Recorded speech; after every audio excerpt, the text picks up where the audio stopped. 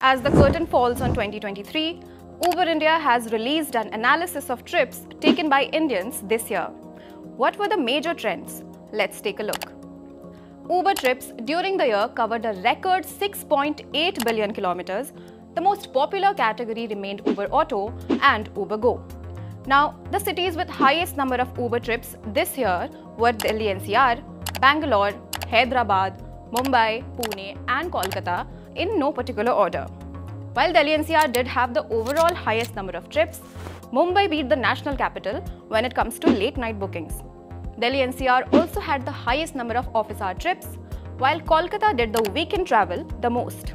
When it comes to intercity travel, Mumbai to Pune route took the crown, followed by Delhi to Meerut, Lucknow to Kanpur, Mumbai to Lonavala and Mumbai to Nashik. When do you think most of the Uber rides were hailed? Turns out, the magic hour was between 6 p.m. to 7 p.m.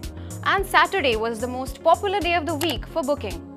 Meanwhile, December saw the highest number of rides booked in a single month. For latest news and updates, stay tuned to NDTV Profit.